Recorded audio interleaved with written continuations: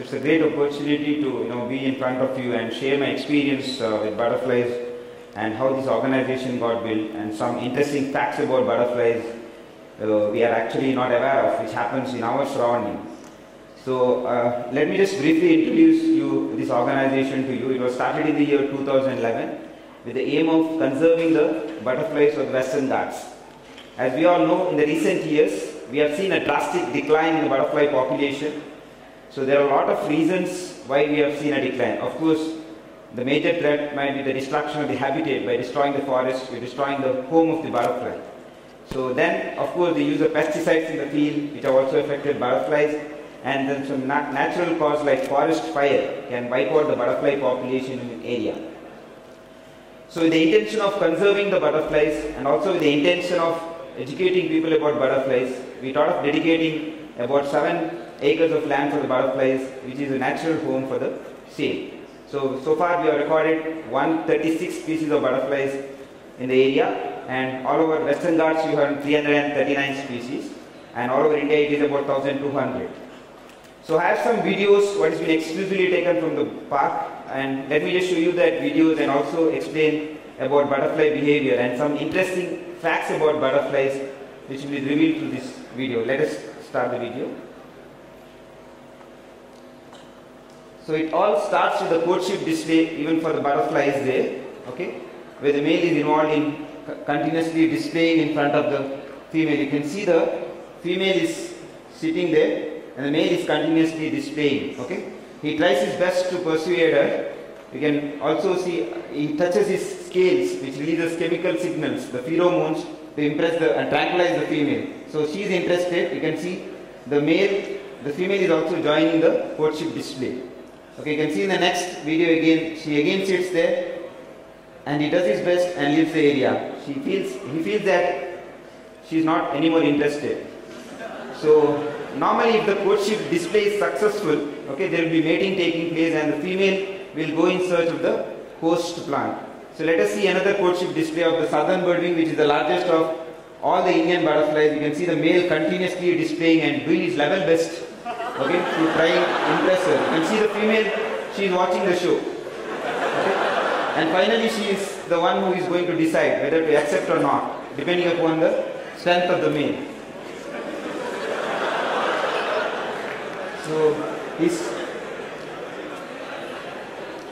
So let us move to the next part, okay. So as I mentioned earlier, if the courtship display is successful, then normally mating takes place and the female will go in search of the host plant to lay eggs.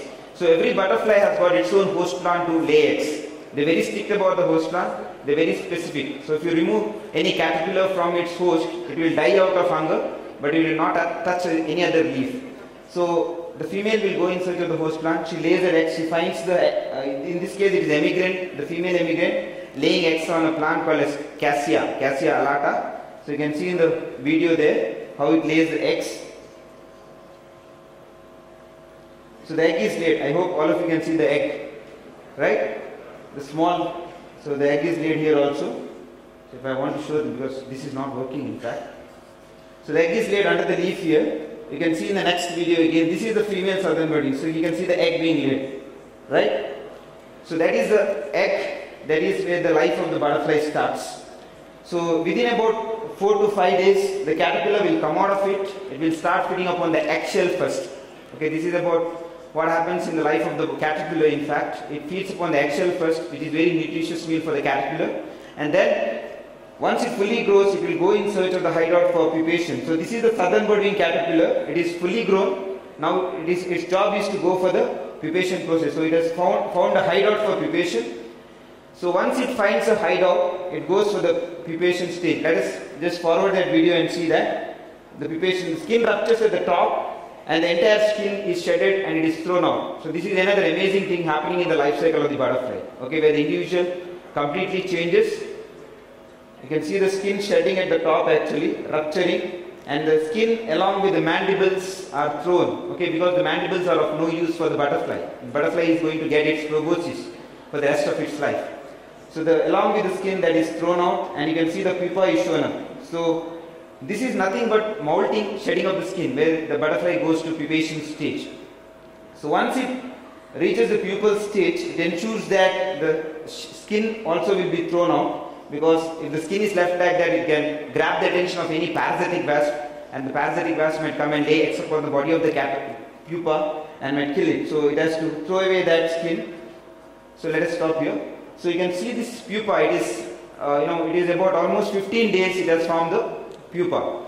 So normally the emergence of the emergence of the butterfly from the pupa might be a voluntary process. The butterfly decides depending upon the climatic conditions outside. If the conditions are not favorable, it can stay there inside the pupa for months together. So you can see a day before the emergence, the pupa actually becomes transparent and the butterfly is visible through the pupa. So that's an indication. The next day the butterfly is going to pop out of the pupa. You can see in the video how the butterfly emerges out of the pupa. It pushes the chrysalis open, and this is the time when the insect blood flows to the veins of the wings, and the wings has to be hardened. So you can see the eclosion of the common rose butterfly here. So it pushes itself with force out of the chrysalis. So you can see the head coming out first there, and it's slowly moving its first leg and gripping it on the twig. And the excess liquid, the birth liquid, just goes to the empty chrysalis.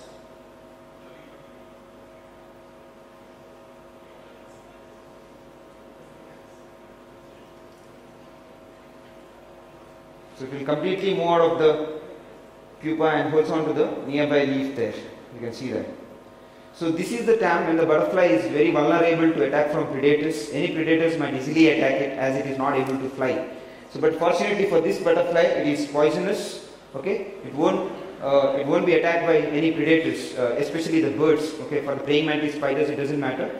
Birds normally won't attack such poisonous butterfly. So why do they become poisonous? That's because during the caterpillar state, they feed upon the host plant which is poisonous. That's the defense mechanism. So whatever toxins what is found in the host plant are imbibed by the caterpillar, which makes the butterfly unpalatable. Okay, so birds tend to avoid such prey.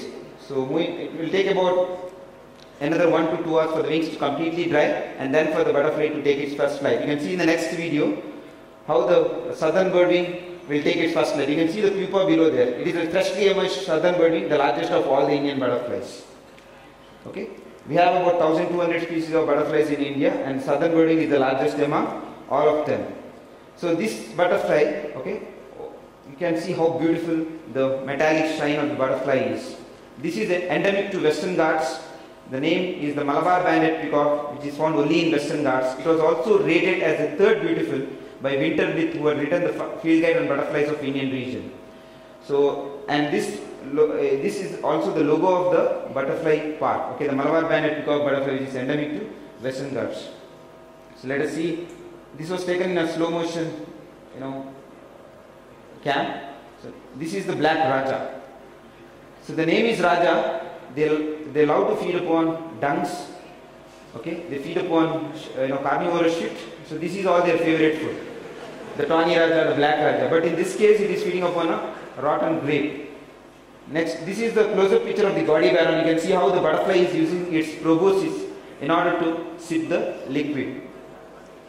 So you can also see the compound eyes of the butterfly. We're going to the extreme close-up. You can see how it is moving its proboscis, and the proboscis is very porous in nature. It is the capability to suck. So this, you can see a clear case of attack from a bird. You can see how the wing is tore in some bird has attacked it. It has escaped the bird attacks, luckily. So one importance of butterflies in nature is that they form a part of the food web.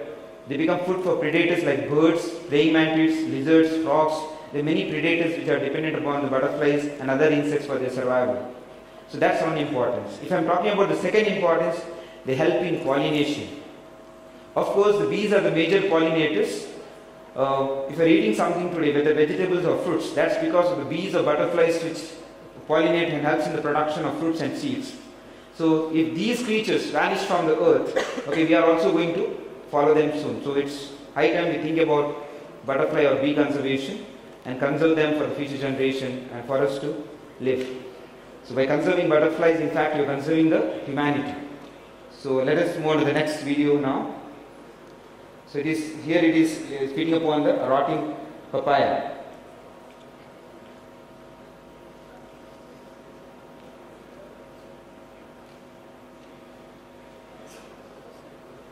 So this is the autumn leaf butterfly, another interesting species. The upper side looks like almost like a leaf, but if you look at the underside looks like almost like a leaf, but if you look at the upper side, you can see how beautiful the tawny color is. Okay, so it has got that beautiful tawny color, and it is sipping nectar from the flower. So underside, the leaf-like thing, it is a defense mechanism to escape from predators.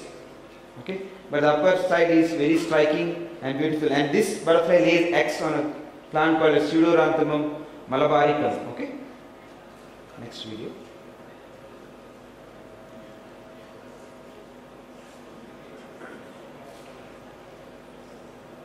So this butterfly was videographed in the month of August last year, a very beautiful and bold butterfly. I call it as bold butterfly because you are going to see why it is actually called as a bold butterfly. So you can see how beautiful the wing pattern is, and this is also a rare butterfly, and you can see it is sipping liquid from the rotting jackfruit. Okay, so just move to the next video. You can see the ants. They have killed a evening brown butterfly. Okay, these weaver ants are very aggressive. They are known to kill butterflies. They are caterpillars, and they are known to eat. Also attack some fresh pupa sometimes, and freshly emerged butterflies many times. So there is something interesting to be told. If these ants actually are known to attack any butterflies, any caterpillars except the Lycaenidae family. There are totally 6 families of butterflies, but one family of butterfly has got a very interesting symbiotic relationship. So the same ants which you saw attack the evening brown are known to protect this caterpillar of the Lycaenidae family. Okay, so this is the caterpillar what you are seeing here.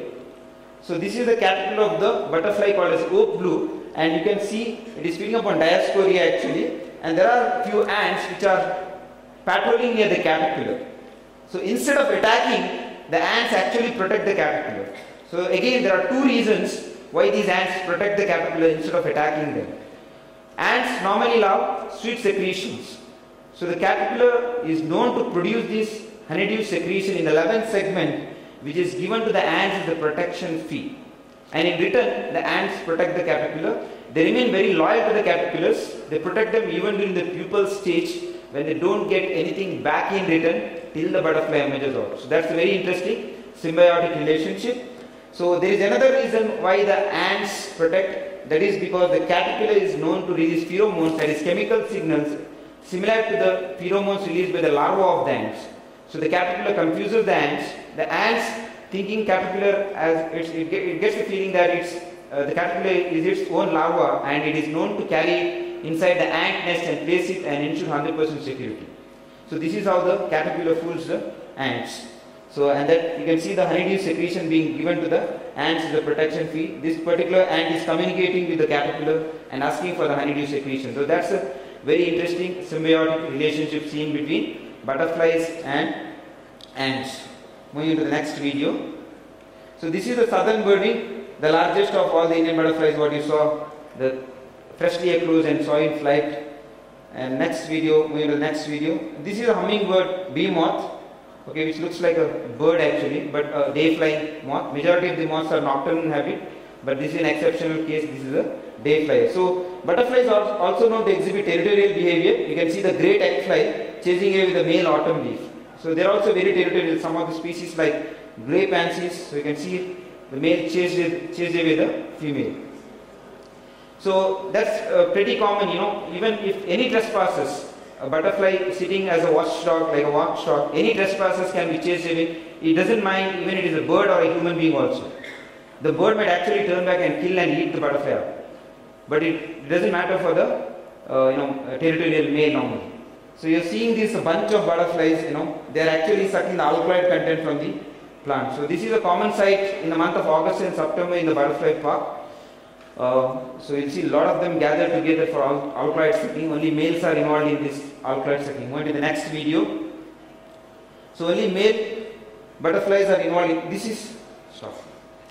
So I mentioned that one importance of butterflies in nature is they form a part of the food web. So here is few examples with the videos for you. There is a praying mantis sitting on the Agnimantha flower, waiting patiently for the butterfly to come. I hope you can see this praying mantis here. So this is the praying mantis. It feeds upon the butterflies. Okay, you can see there is a great egg fly which is ready to sit on the Agnimantha flower, and you can see how it attacks. Luckily, the butterfly escapes. Not all the time all the butterflies are lucky. You can see in the next video, the praying mantis had already made the kill and it is eating the great egg fly. So this is one importance. Okay, moving to the next video, I will show you the crab spider. In between, it also looks at my camera actually. So this is the next video. So you can see a crab spider waiting patiently and sitting in the flower here. So this is very well camouflaged, and unfortunately the butterfly has got a blur vision. It is not able to detect this ambush predator, lying motionless without any movement. You can see how the crab spider attacks.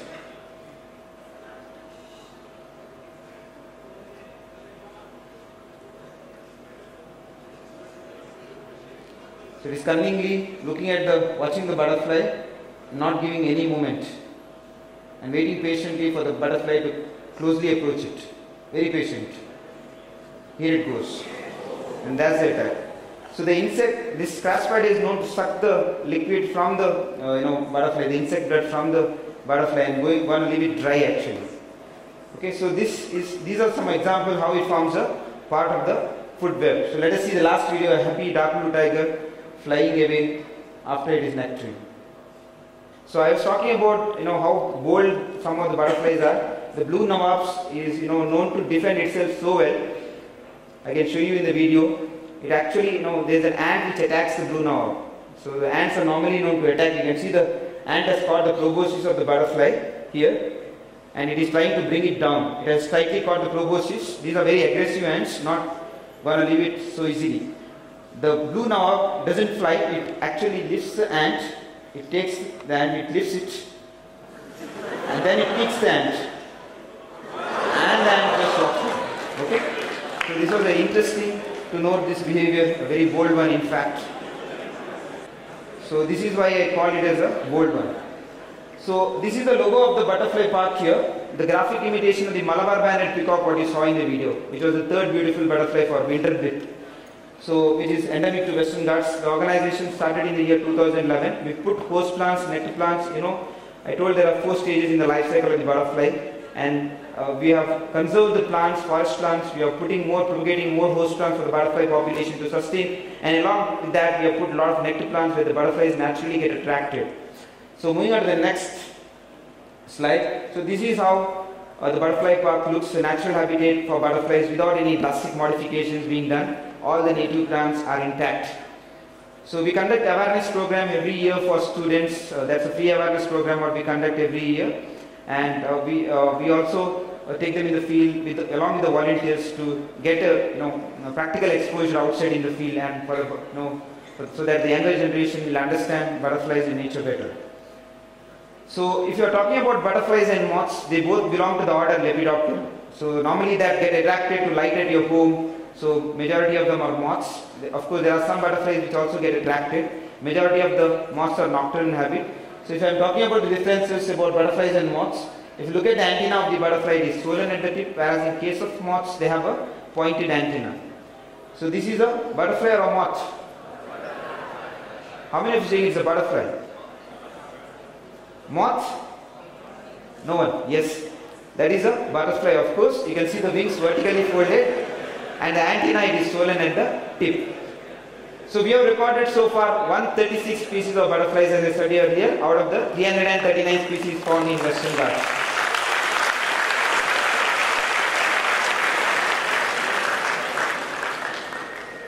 So you can see the common group. These are the photos which have been taken from the butterfly park. This is a common rose butterfly which you saw the emergence of the butterfly from the pupa. This is the mating of the crimson rose. Okay.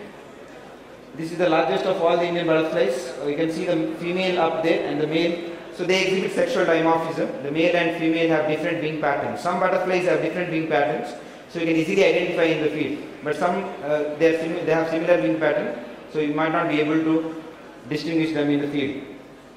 So this is a blue mama butterfly. It is mud puddling actually. You can see the proboscis touching the ground. and it is sipping nutrients from the wet soil. So butterflies also get attracted to wet soil patches because the soil constitutes of probably the sodium in it, which is a very necessary diet for the butterfly. So this is a striped tiger, the cruiser. So these are some of the butterflies picked from the park. This is clipper, earlier considered a rare forest butterfly, but pretty common in the butterfly park now. This is a painted lady.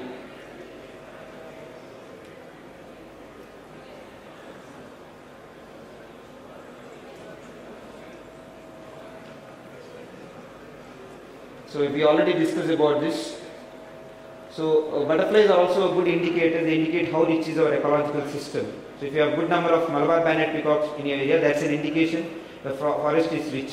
So that's another importance of butterflies in nature.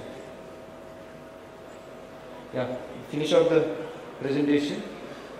I thank all of you, the entire team, for giving me such a great opportunity to be in front of you. Thank you.